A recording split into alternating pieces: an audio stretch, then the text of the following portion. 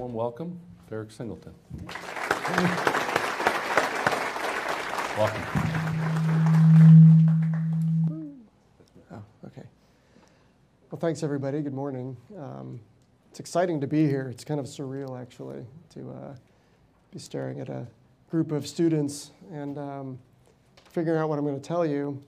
So I figured I'll just tell the story the way it's been, and hopefully you'll find it inspiring on some level and groundbreaking for your own thinking in some other ways. He's right. I started off in an unconventional way, but I'll get to that in a minute.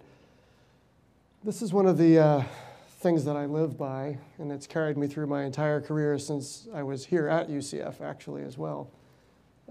It's a Hunter S. Thompson quote, and the edge, there is no honest way to explain it, because the only people who really know where it is are the ones who have gone over.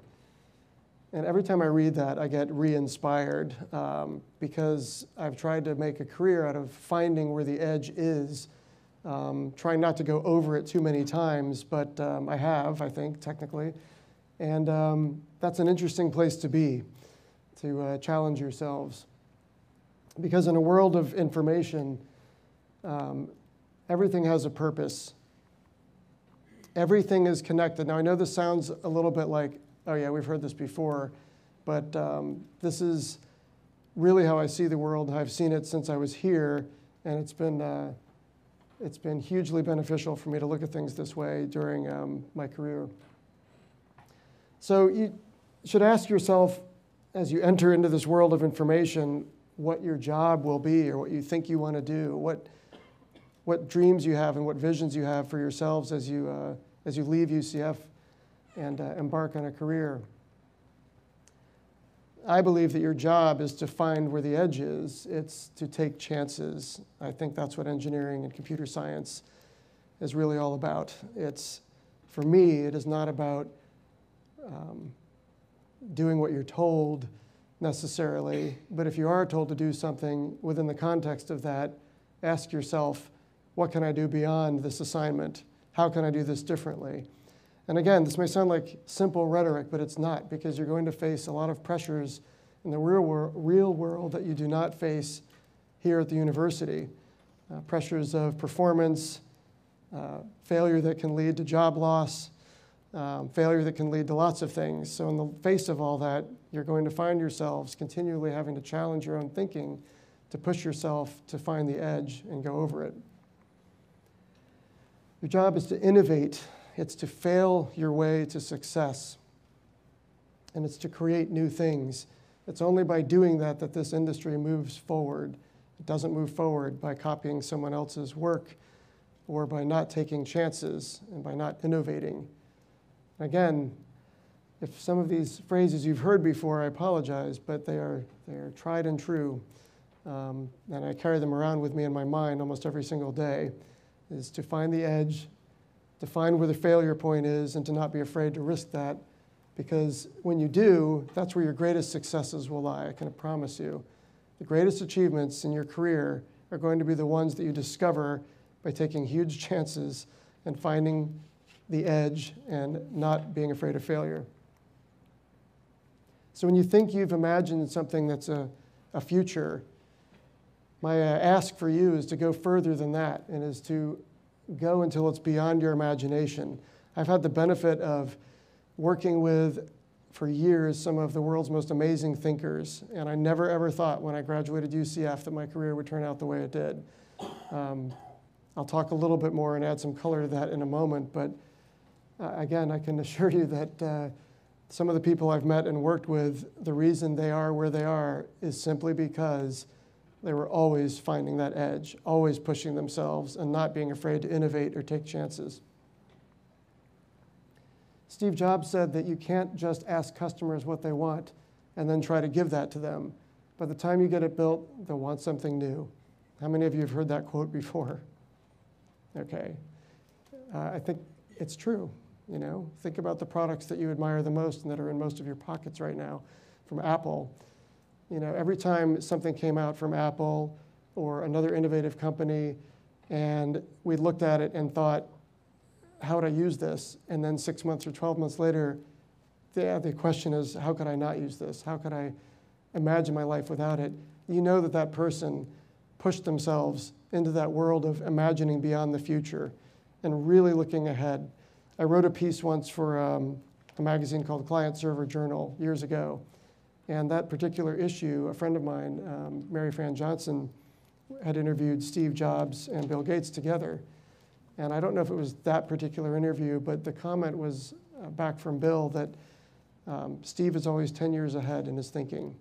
And I never forgot that, because 10 years is a long time in the tech world. And I believe that if we strive to always place ourselves there, that we'll get some benefit out of it here. I believe that you've chosen the best industry in the world, engineering and anything around it. Because you can build anything for anyone. It's entirely up to you. There's no limit to what you can do. You're living in a time where the tools that are presented to you to build and create are some of the best in human history. You're living in a time when the portability to execute and use those tools is the best in human history. We have architectures and things happening that enable you to do things that I could only dream about when I was at school here. Fortunately, I'm still alive and still participating, so I get to live some of that dream myself. And this is kind of leading up to what I really want to talk about, is that you're in a field where you can live 10 lifetimes in one, because technology is portable. And what I mean by that is you do not need to limit yourself to whatever corporation or startup or organization you become a part of as you graduate, and let that define where you're going in your career. Because technology and information is boundless, you can take the skills you've learned and take your creativity and pack it up in an imaginary bag and go anywhere you want to and contribute in great ways to any organization, company, or idea that you may have on your own. Not all fields give you that possibility. I mean, you could argue that in the field of medicine, you can certainly have many options, but it's not as portable and I think widely applicable as information, engineering, and computer science is. So obviously I'm tremendously biased, but, but that's my belief. Now, here's an example of a highlight or a snapshot of my career. When I left UCF, I graduated at a time where the Cape around the corner had just gone through a layoff. And this area was flooded with experienced engineers and computer scientists. So it was pretty tough to get a job up against someone who owned a house and had a family and was probably willing to perhaps work for less and had 10 years experience over a graduating student. So those of us that were in the class of '86 were somewhat struggling with that. And as a result, I had to widen my circle of looking for work. In the end, I received an offer from Lockheed Martin, and one from a small company down in Miami, and one from the Orange County Property Appraiser's office in Orlando. And I promised myself when I was here that I would never work for county government or city government or any government. So, but I went on the interview because I wanted to work, and you don't turn down interviews. So when I got there, the offices were kind of that government green color, you know, and it was already depressing within the first 10 seconds. So I'm like, why am I here? And I met with this gentleman who was the hiring manager, and he said, I know what you're thinking, you know, and I'm like, I bet you do. And he said, you're right. The building isn't much to talk about. The computing system is a Burroughs mainframe, which I'd read about, but I'd never seen one. And he said, it's kind of ancient. So why are we interviewing? And I thought, he's reading my mind, you know. And he said, we're interviewing because we may get funding from the state of Florida to really make a significant step forward in our computing environment here at Orange County. And if we get the funding, many, many millions of dollars, then we're going to build something really fantastic. And we'll build a new computing center, all new equipment. We have to build new networks. Everything has to go from almost, you know, ground zero. And he said, you're like the 5th person we've interviewed. So suddenly the light bulb went off in my head. And the light bulb was, this is a big if, but if this guy gets his funding, and if I get this job, then I'll be right up there with like the first half dozen people hired for this new computing center. And more importantly than that, how often do you get to build a really big computer center from ground zero? It never works like that. You either get a job at a corporation and everything's already built and maybe you get to tack something on, or you do a startup, in which case you don't get to build a big computing environment usually unless you're extremely lucky. So this might be a great opportunity. So anyway, I was offered the job and I accepted it. I was also offered the job from Lockheed Martin, but I turned it down. And the reason I did that was, again, I'd rather be, I thought, one of a small group of people building something possibly amazing than one of a large group of people working on something already amazing, the space shuttle. So fortunately, he got his funding, or I probably wouldn't be here right now, to be honest.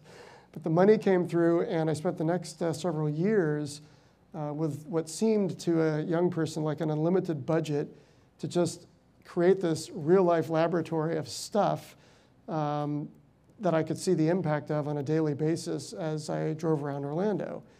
And it was literally one of the most exciting jobs I've ever had because Orange County's funding didn't stop that year. It kept coming every year. And from buying a new 10-story building to putting in,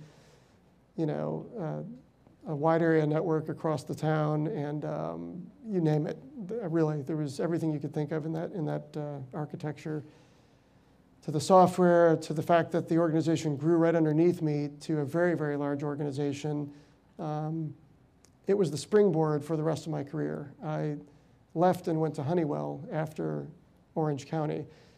And part of that is attributable to a woman who recruited me. She worked for a company called Heidrick & Struggles. And we met at the Orlando airport. And I felt very, very smug and secure in my life. I was in the top position at Orange County for IT. I wasn't 30 yet. And I had a place on the beach in Melbourne Beach. I also had a startup I was working on, so I was feeling pretty sure of myself, And she looked me straight in the eye and she said, "You need to leave this job." She said, "The time has come. If you stay here much longer, you'll be branded, as a government employee, if in fact you want to migrate to the commercial space." Now, there's nothing wrong with being a government employee, nothing at all. But she knew that's not what I'd originally dreamed about when I left UCF. So thankfully, you will also meet amazing mentors in your career, like her, Joey Greger. And she essentially yanked me out of Orange County and helped me secure one of the top IT jobs at Allied Signal, now Honeywell. And that's where things really started to happen. I'm not going to talk for many, many minutes about each one of these items, but there's a trend here, and that's what I'm trying to share with you. Part of the trend is to keep finding the edge, of course, and the edge isn't just in the technology, it's in your career too. Challenge everything you've ever been taught, start to rely on your own thinking, and you'll start to build kind of an inventory of positive experiences that will work for you and that define who you are, not only as an engineer, but as a business person. So when I got to Honeywell, the challenge was amped up considerably. Now I'm in a commercial environment, a for-profit company, head of a growing IT division and engineering division in the aerospace group, and no one's there to tell you how to do that. When you get into that position, it's really up to you. So all the things I learned at Orange County, some of them at UCF, and a lot of what I was teaching myself and learning from some great mentors started to fit and come together in the Honeywell experience. I was there for about, I guess, just over 4 years in the aerospace group and the automotive group as head of information technology, and at the aerospace as head of engineering. And we probably don't have time to go into everything a company can teach you, but your education continues, obviously, after school. And if you're lucky, companies will invest in you, and you'll learn techniques and disciplines and other things that make you stronger. I think the best thing that you'll ever learn is to attach yourself to the right mentors as you work your way through your career, and don't be afraid to do so. Because one of the things I found early on is the number of people that don't ask if they can do something is remarkable. It is incredibly easy to move your way through corporate ranks, in my view, or startup ranks, or your own ranks, simply by asking yourself or asking someone else, do you mind if I do this? Do you mind if I take this cluster of mainframes and just experiment over the weekend and migrate them towards a microcomputer infrastructure?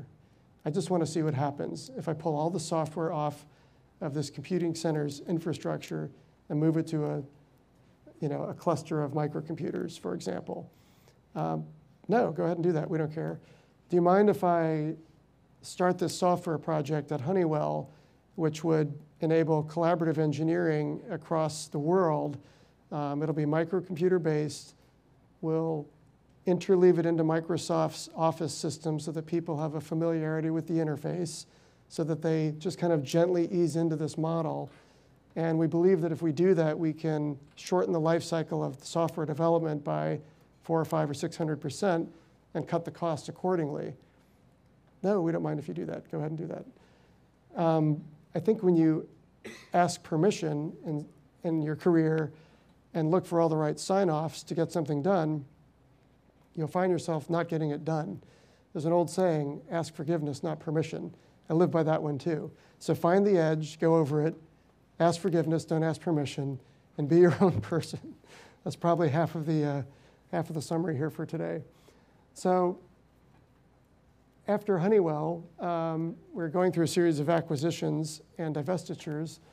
I was ready to go to my next location with Honeywell, and I decided to stay in the Mid-Atlantic area and ended up briefly at Columbia Energy Group for about a year. And the company was taken over in a takeover by a bigger company, hence the short life cycle of that job. I was CIO there. And then I went over to Raytheon.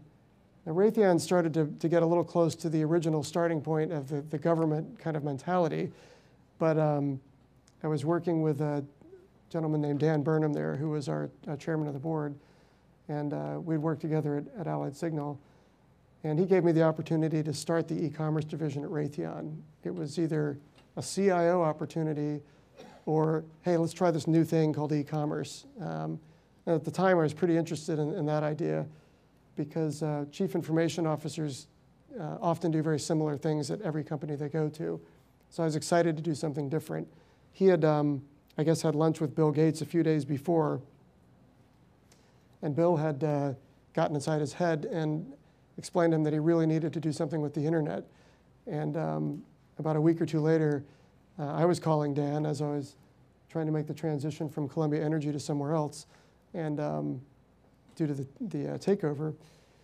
And that's when we had the conversation. I remember writing down Burnham's number as he called me inside my house, which was being constructed at the time. And I often think today about somewhere underneath a few layers of paint in that house is Burnham's number, the guy who called me and said, start the e-commerce division at Raytheon, because that was a really transformational experience.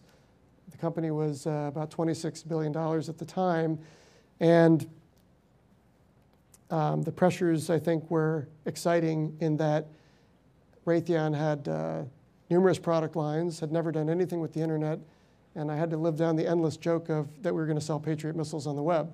So I was able to put a great team together, build out e-commerce for Raytheon, and we spent a number of years expanding into the commercial space, moving everything from classified information over the web, which was a new technology challenge, to selling airplane parts and creating some huge B2B exchanges and all the stuff that you probably know about that happened during that era.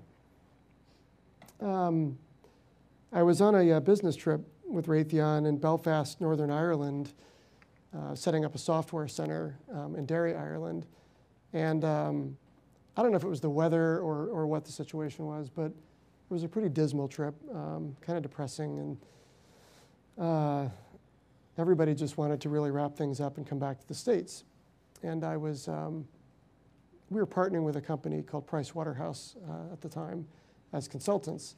And one of the folks that was working for Price Waterhouse had this pair of eyeglasses. They were sunglasses, actually. And we were in the car heading back to the airport, and she put them on, and I thought, these are really nice. I said, those are nice sunglasses. What's the brand? And she said, they're Robert Mark. Robert Mark makes them. And I'd never heard of that because I didn't know anything other than, you know, Ray-Bans and pretty limited knowledge of eyewear. But I'd been sailing a lot at the time. One of my hobbies is yacht racing. And all I could think about was that these were really cool frames. They kind of wrapped around the side a little bit. And I thought of my crew and how this would be great in really sunny environments for sailing. So I said, well, how much do they cost? And she said, oh, they're pretty expensive, like $500 a pair, you know? And I'm like, oh my gosh, that's not gonna work out. There's 40 guys on the team, you know? So she said, but I know Robert Mark, he's a friend of mine. I said, okay. She said, you know, you guys should meet. I think you'd like each other. And I said, she goes, I know you pretty well, and I know him pretty well, and I'll make that happen. He's in New York. So I said, sure, no problem. All I could think about was, how am I going to get these sunglasses for 40 guys and for free, you know? So anyway, she set up the meet.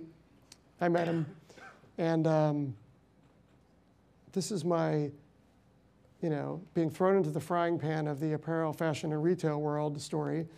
And we met, and I was wearing glasses at the time. And the first thing he said to me was that they were so 3 years ago that he couldn't stand it. So I thought, okay, a fashion designer, of course. He said, before we talk, we have to do something about it. So I said, all right. So we go down to one of his stores, and the people in the store were kind of surprised to see Robert Mark himself coming into the store with someone. So he said, I need a few minutes, I need a few minutes. This is Eric Singleton. We're going to pick him out some frames. And I said, okay. So he picked out 3 pairs, and he tried them on me, and he said, there, that's better. And I'm like, all right, great, you know, where's this going? So we marched back up to his office, and we talked a little bit about this and a little bit about that. And he said, you're a computer guy, right? I love that. Your whole career, you're going to hear, you're a computer guy, or you're a computer person, or you're an engineer, right? As if that defines you, you know, that's it. So you can fix my computer. So I said, yeah, I'm a computer guy, sure.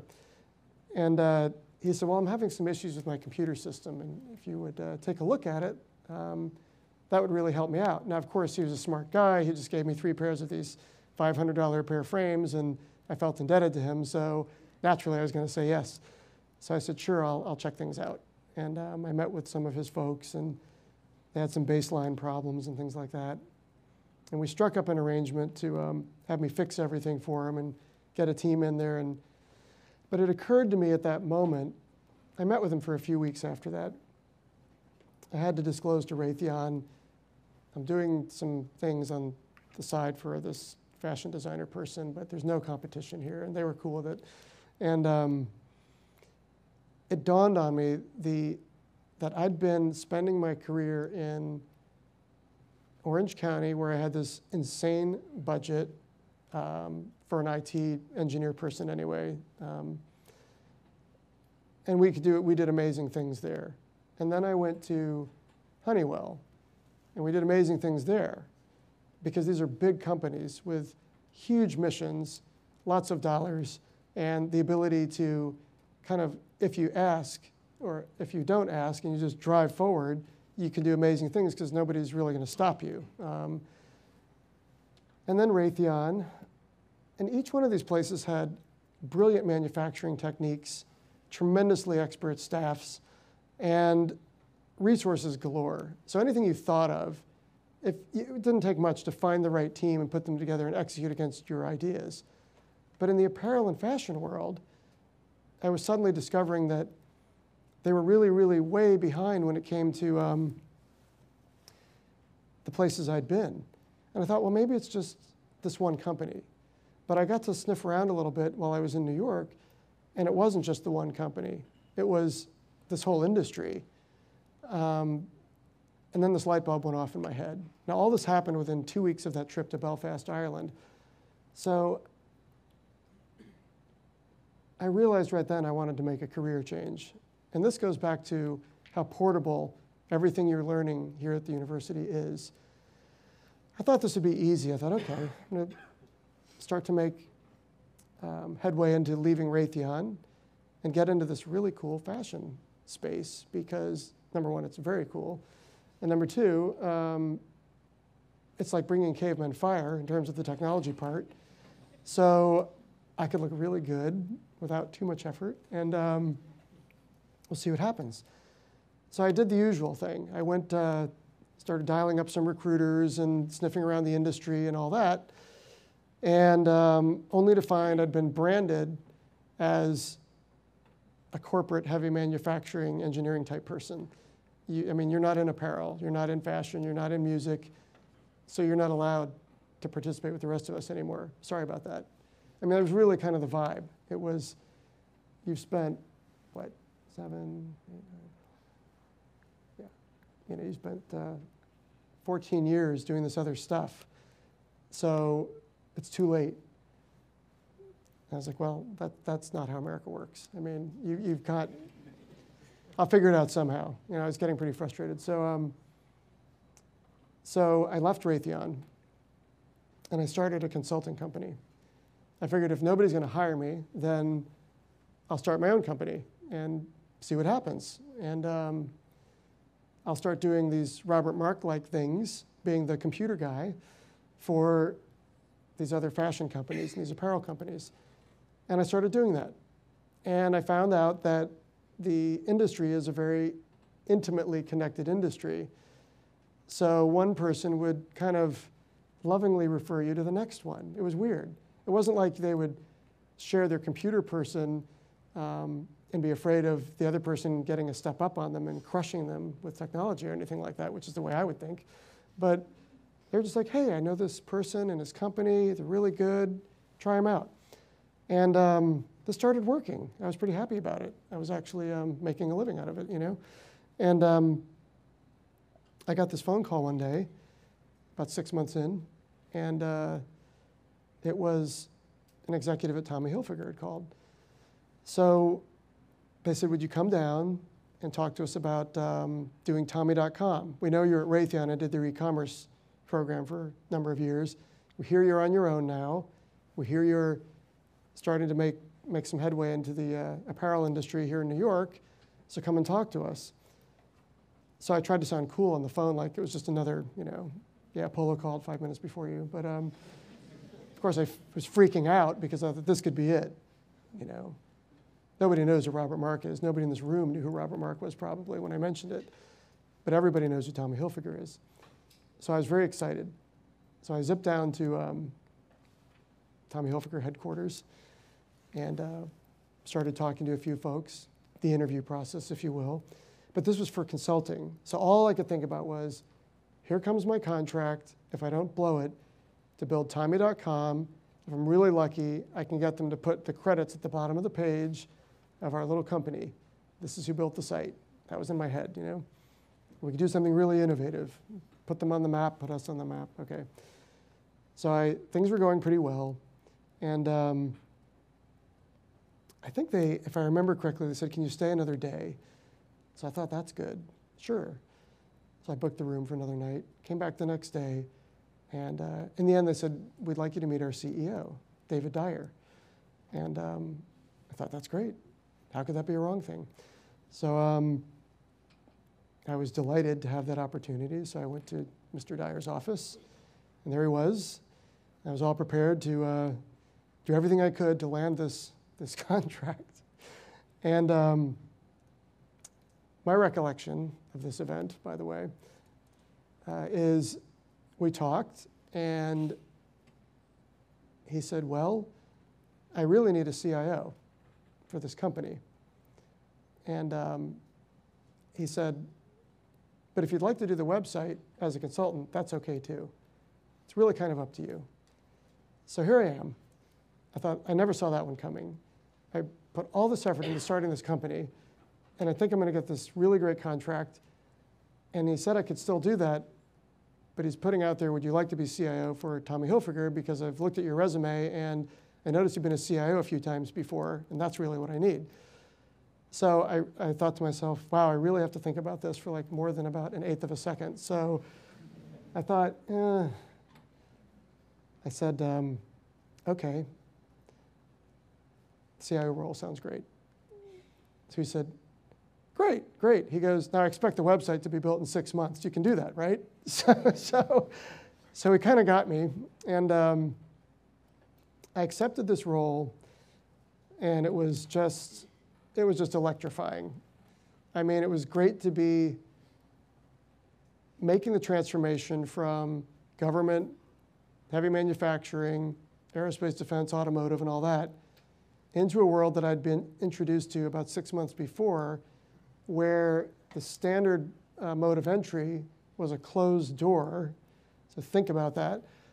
And I think through fate and my own efforts, and just like in your career, it will be through your own efforts, a door opened up.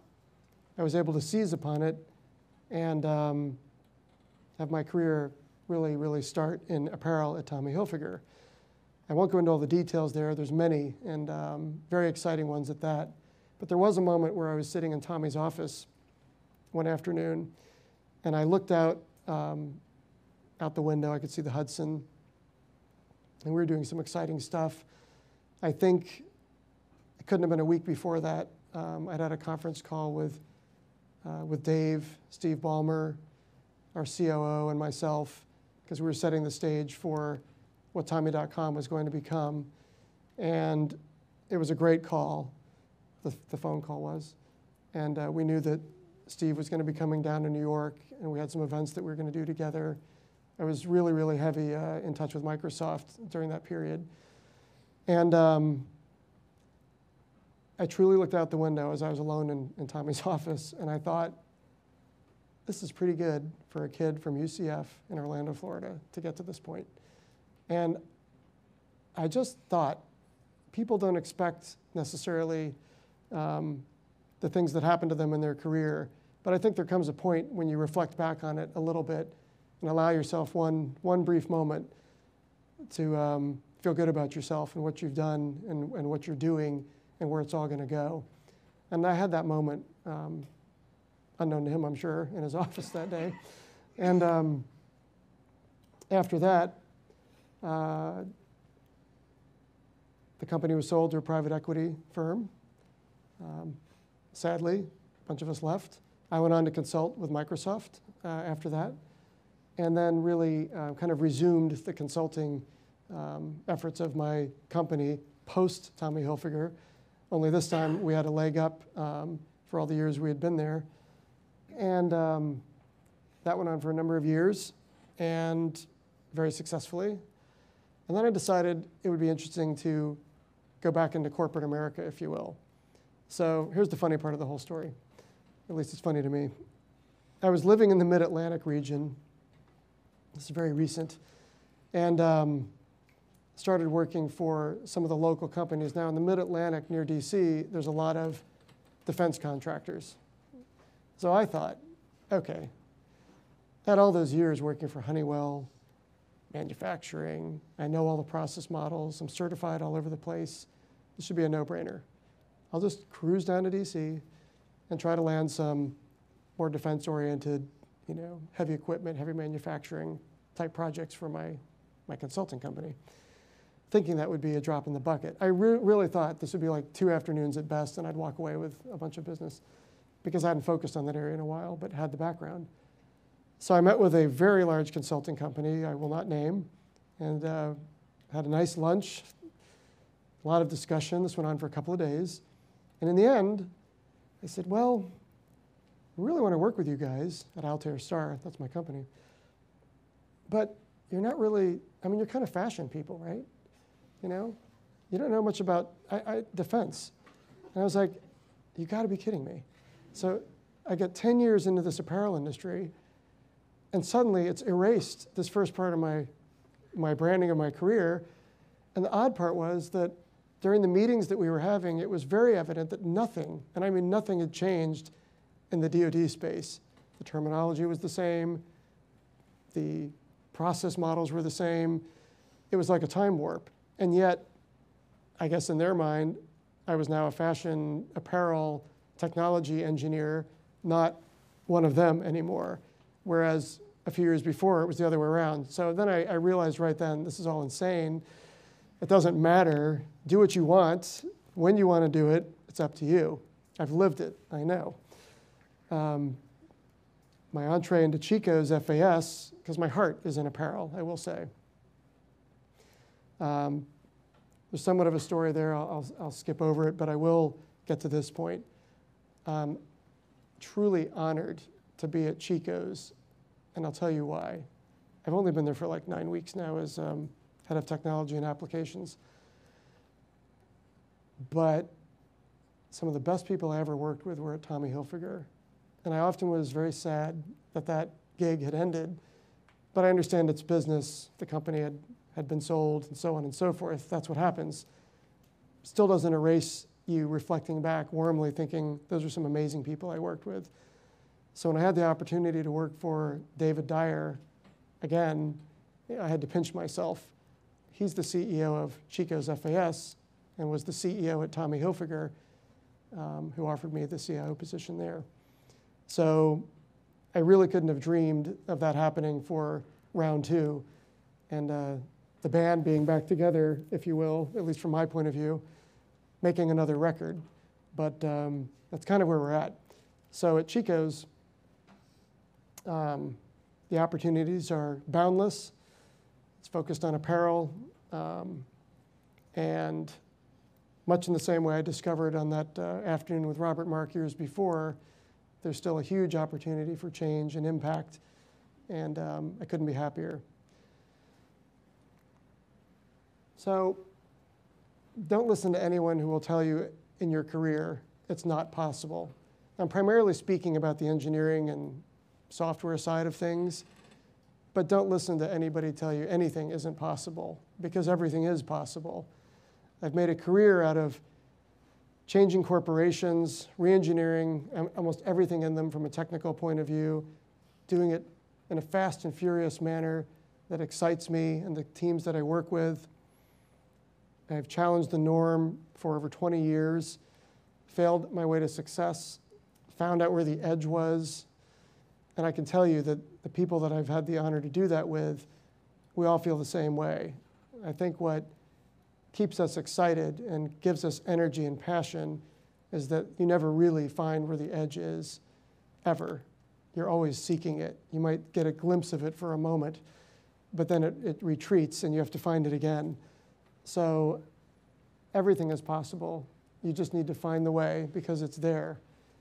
It's there technically, it's there financially, everything. So if a company's not going to hire you and you're passionate enough, do it yourself. You'd be amazed how that can work out very, very well for you. Your career is going to change several times in your lifetime. And if it doesn't, I think you're missing out. I think if you end up at a company and you stay there your whole career, there's nothing wrong with that. But I think if you don't make some changes as you roll through your career, you're going to miss out on some incredible opportunities. When I made the transition, in essence, from Raytheon in the middle and then to Tommy Hilfiger, it wasn't that easy by any means. There was many days and many nights where I wasn't sure of what I was doing. But, you know, I had some great friends, and there was always someone there to encourage me to keep pushing forward. And then a remarkable thing happened. I thought I had this great career before Hilfiger, and I did. But it wasn't anything in comparison to what happened when the doors opened up for me in the apparel industry. So you never know when those doors are going to open up. So you should always, always think, if you get burned out or it gets boring, shake yourself up, you know, rattle your own cage and find your way to a new beginning, or else you are missing out. You're leaving here with a suitcase full of tools to conquer the world. You need to believe that and believe in yourself, because you really have everything you need when you graduate UCF. to do anything you want to do, especially in this career of engineering and computer science. I think the university has taught us all the basics, but the rest is up to you. I strongly recommend being a pioneer, being fearless, and driving forward with your own ideas and not letting anyone discourage you. The world is counting on you. You can make a difference, and expect it of yourself. That's my presentation.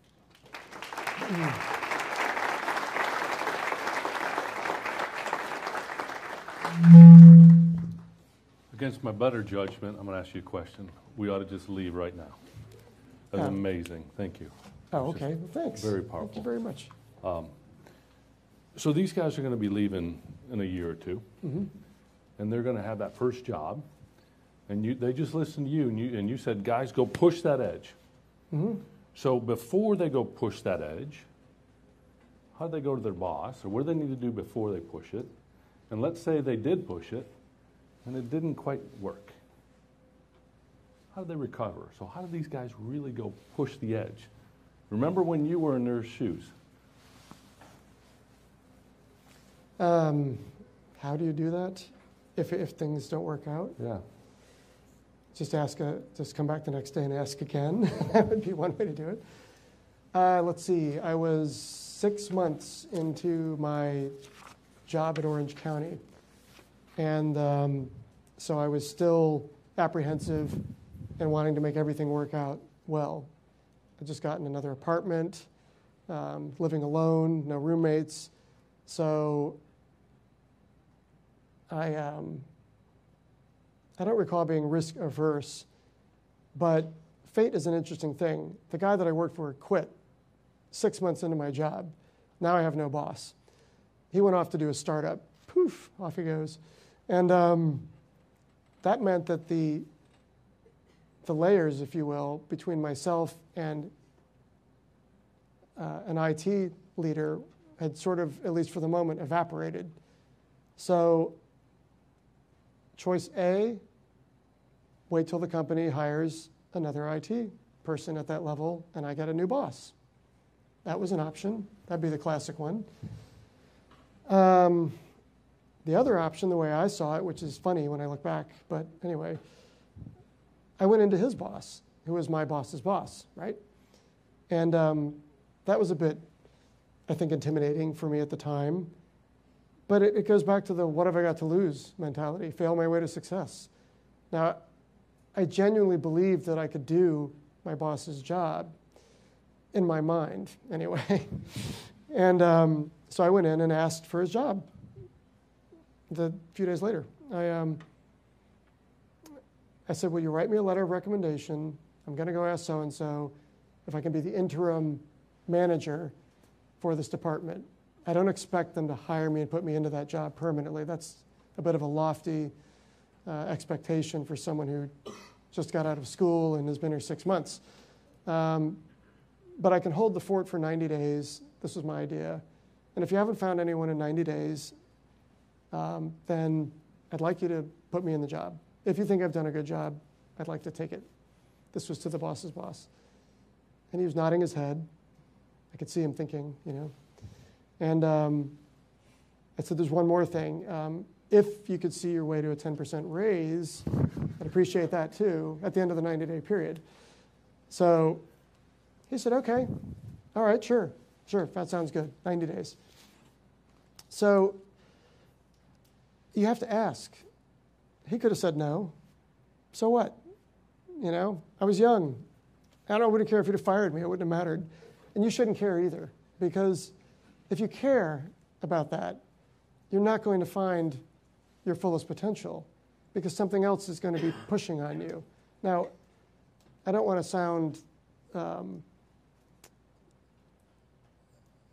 utopian in the sense that I would expect any of us, myself included, to glide through our entire lives with that mentality. In the end, you're going to probably have things pushing on you. Family, the apartment that you have by yourself will become the apartment you have with your wife or husband, right? And then roll through the years. A lot of you will probably have kids or dogs or something, or bigger apartments, or more than one apartment and houses, and all kinds of stuff starts to happen. So then you're thinking, At that point, let me go into my boss's boss. That's going to be a little more heady stuff at that point, right? If they say no, get out of my office. And I do know a guy who, just to temper my little story, who was at a big software company. I'll leave the name off because we're being recorded. And he was a director. And he was in his 40s. And he always wanted to have that VP title. Title was very important to him. So he came to me and he said, we didn't work at the same company. We were neighbors. And he said, I've had it. I've been here 12 years. I deserve to be vice president. I'm going to go in and get that VP title. Okay. I said, you should be careful about that, how you phrase that, to your point. He wasn't very careful about it. He went in and he said, I've been here 12 years, and I've done a great job. And it's time for me to be vice president now. Been passed over a couple of times, but here I am. And if you guys can't see your way to that, I understand, but I don't think I can be here much longer if that's the case. You threatened him. Bad idea. How long do you think he lasted at that company after that meeting? 2 weeks, goodbye. Guess what? Companies can live without you. Of course they can. Any company can. So always think about the win-win situation, to your point. Early on, I was fortunate. My effort at Orange County to advance myself worked. But I did give a lot of outs. I would like to do this. I would like to do it for a short period of time. In that short period of time, if you think I'm doing a good job, then perhaps you would decide to make this permanent for me, because that's what my goal is. If not, that's okay. I am happy to be here doing what I'm doing, delighted in fact, but I know I can do more and I can help you, because if you don't put me in this position, I didn't say this, but that was the implication, then you have to go search for someone. So what's 90 days? It's nothing. Try me out.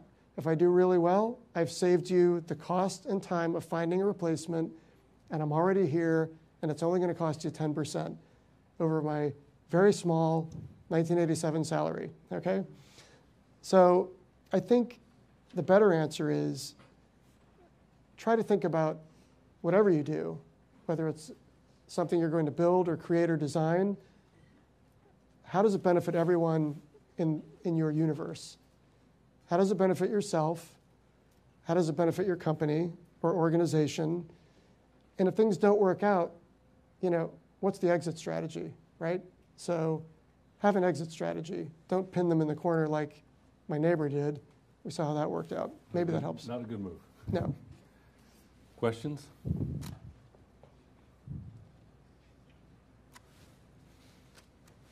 How do you work past the branding issue?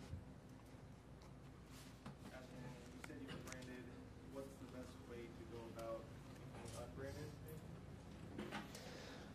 So how do you work past the branding issue? I said that I was branded, and how do you work past that if you're changing your brand, if you will? Is that fair? I think, in my story, I got to the point where I had to create that through my own efforts only. I was spinning my wheels to some extent, or at least in my mind, I always have a sense of urgency. It's part of who I am. So waiting around for a year to find the great opportunity in the apparel world wasn't really working out in my mind. So to overcome the branding issue, start small. That would be my advice. If you can't get a job at such and such a company, which catapults you into a different industry at the same level, you have to make a decision, right? One of the decisions you can make is, fine, I'm the ex-e-commerce leader from a 20-some billion-dollar company. That gives me a little bit of street credibility. So if I can't penetrate that market space here, I'll ratchet down a little bit to a smaller firm or a series of smaller firms, and I'll start to build my experience that way. Think of it like interning when you're in school. Any internship is a great internship, of course, but if you're lucky enough and you're passionate enough and you found something that you really like at this stage of your life, you could do internship, and they could all be in the same industry, And then you have the makings of your brand starting out when you graduate. That doesn't change 10 years later either. If you're going from one industry to another, you have to build your credibility through your actions as best you can. And at some point, the critical mass of that is large enough to where it's recognized by the industry that you're seeking to be a part of. Mm-hmm. Got it. Any other questions? Oh. What convinced you to go from government job at Orange County to Honeywell? Was it more money or the fear of branding? Or did you just want to take that risk to go into the private industry? That's a really great question, and I actually appreciate you asking that, because it allows me to talk about that a little bit. I fundamentally, as a philosophy, embrace capitalism completely. So as a result of that inner fire of, capitalist attraction, if you will, when I went to Orange County was a very, very positive means to an end for me. It was the opportunity to start from scratch in a computing environment that would have scalability that could be huge, because Orange County is a very big county with lots of moving parts. So originally, I didn't think I'd be there very long. I thought I'd be there a couple of years, build this thing, and boing, jump off into commercial world. But as the growth of this county was so explosive at that time, it was one of those, I'll do that next year. I'll leave next year. I'll leave next year. I'll leave next year. Because we were doing such amazing things with such amazing funding and giving back such amazing return on investment to everything that we were doing, it was pretty heady stuff. So it was sort of like, whoa, you better wake up. I know you're having a lot of fun, but if you have fun too much longer, to your question, you're going to brand yourself, Eric. And that was the advice from one of my mentors.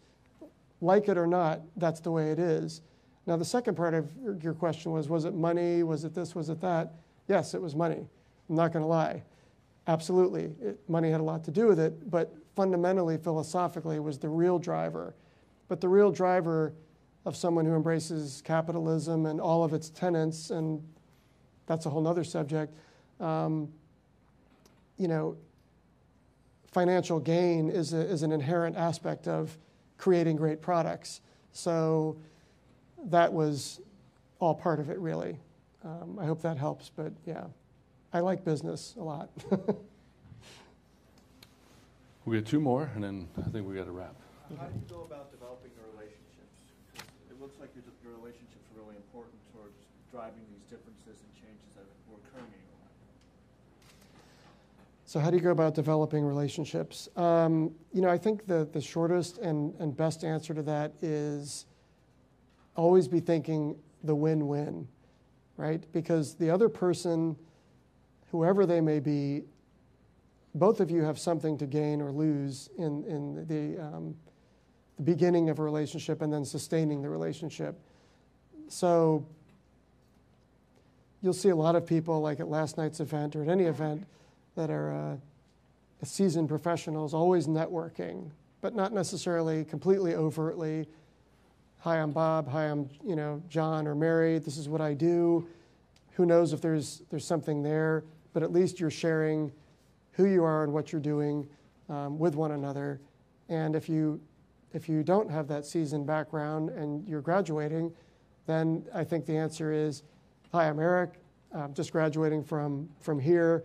These are my interests. These are my ideas. These are my passions.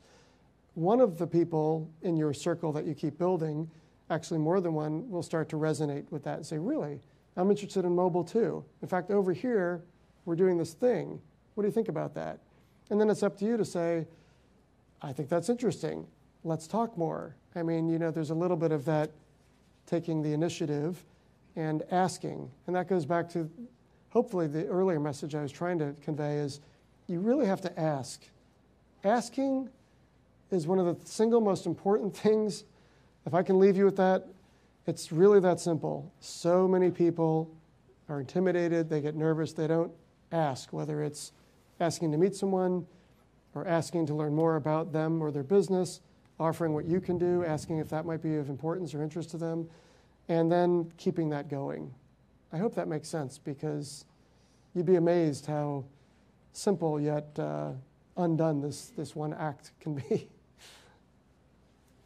You talked a lot about finding the edge, taking risks, that kind of stuff. Do you think that you took more risks coming out of school versus now, or do you think that risk taking has become easier for you now? And do you think that there should be a time when risk taking, you should take more risks? It's it's some good questions here. They're going deep into my psyche. It's easier to take risk now for all of you, right? You have less to lose. You have almost nothing to lose. It becomes harder as you're becoming more and more successful to take the risks to a point. The risks change, but you have more to lose. So it's a very interesting question, because I've been asking that of myself lately, which is I've had to rely on,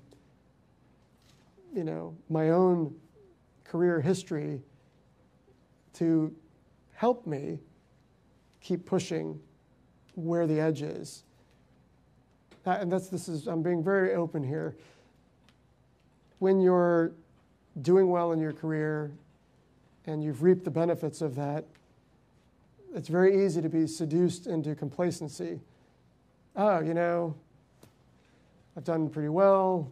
I don't really have to find the edge anymore, if you will. I don't have to push myself. Why, I could drift off into complacency over here and no one will even notice, because I'm running this thing, or I'm doing this at this level, and all I have to do is keep the machine humming. Average is great. That's all they're going to care about. I don't have to keep breaking it and pushing it forward. But if your philosophy is that, which mine is inside here, then you're letting yourself down. You're not being who you are. This is me talking, right? So I feel that part of who I am as an engineer and as a business person is someone who wants to always never be completely satisfied. Because the minute you throttle down and accept the average or the mediocre as good enough, you can just start writing your exit papers in business and start imagining which one of your competitors is about to be in the number one spot and evaporate your very existence. Because that's the nature of business. It's every second, all the time, after hours and during hours. People that are leading those businesses and the people that are in them are thinking about, how do I make this better? And how do you make it better? Not by being average. It's by taking chances. Think of every product you ever bought or everything you've ever experienced that really energized you. It really came from someone or some team taking a huge chance. So to answer your question, is it harder to keep doing that as your career goes on? Yes, I believe it is, because you've gained things that are valuable and you're putting more of them on the line when you continue to pursue this strategy. The flip side is, if you don't do that, you may have a nice, comfortable existence, but in my opinion, you won't be doing what you need to be doing to be a pioneer and make a change. Steve Jobs, one of his most famous quotes is, "I want to make a dent in the universe." And he did, and he's remarkable, was remarkable. I think all of us can make that little dent. And there's lots of examples of people that went through their whole careers never stopping doing that. So it's harder, but it's also hard to stop. So Eric talked about fate. There's fate while you're here today. Okay. Don't know what it is. I know what it is for me, because I know where I'm going next week. I'm going away for a week, right? I'm going through that. Mm-hmm. And I got to be head shaped. These folks are going to make choices pretty soon. Here's what I heard. Write these down if you missed them. Engineering is cool. It's about Extremely making cool. a difference. Engineering is portable. I'm going to get out of the mic thing. It's about what defines you. What can I build? What can I impact? What am I dreaming about becoming? And do we step back enough and say and look, and are we feeling good about ourselves and what we're doing? Are we making a dent? I'm not sure. I am sure. You made a dent today. Thank you very much. Thanks, Coach. Thank you.